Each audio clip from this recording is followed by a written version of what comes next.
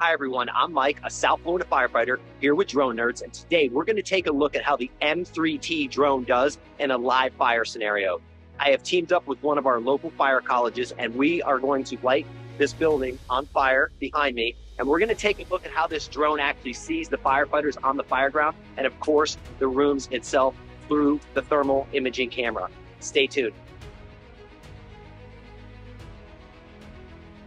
So behind me, we have a two-story concrete block structure, and we're going to take a look at how the firefighters look moving around the fire ground.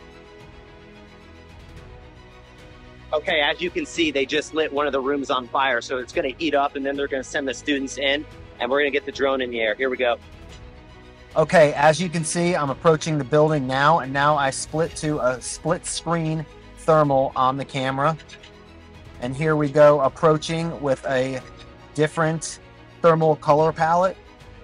We have the black hot, and we just moved to the white hot, and you can see the firefighters make an entry into the building and clearly see them going in.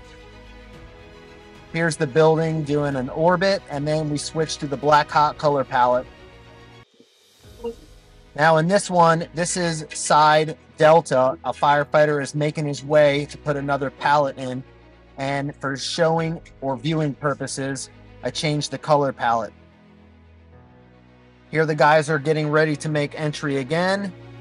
I'm switching color palettes for example purposes. The door is open, and you can look and see the hose line inside the hallway and the guys making their way in and actually pulling the hose line. Here's a split screen again. On the right, you have the guys making entry with very limited visibility, and on the left, you can see them inside the building. This is a big advantage for the incident command to actually keep track of his firefighters and also monitor safety on the fire ground. Okay, we have the split screen again, and you have the firefighter assisting with pulling the hose line in the building. You have the smoke coming out on the right, and you can clearly see inside the structure. Now I just have straight thermal color palette. I'm reversing from the scene. Again, they're on the second story making entry of this structure. So they were making entry again, and even through all the smoke going in, you can clearly see them into the first room, advancing hose, and then down the stairwell. Pretty much all the color palettes. Okay, again, we have black hot, and then I just switched to white hot. We have our split screen on the M3T drone. Here's a side view. You have the firefighters on the second story getting ready to make entry. That's a firefighter coming out on the delta side for viewing purposes, and he's just adding, one of the instructors adding a pallet inside, and you can see on the right hand side, you can hardly see in the room.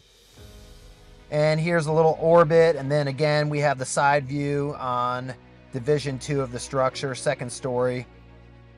Okay, they just made entry again, and I'm on the white hot color palette, and you can clearly see as they go into the smoke. Now I'm going to switch to black hot. There's the black hot. They're making their way into the building on the second floor and then down the stairs while they're advancing the hose line.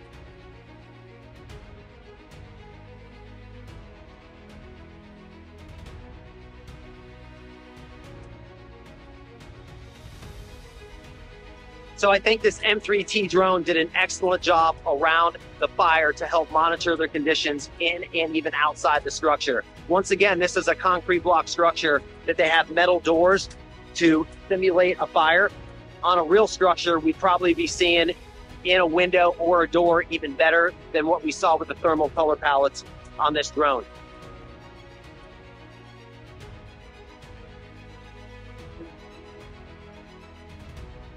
This has been Mike with Drone Nerds, featuring how the M3T drone can help monitor those overall conditions on the fire ground.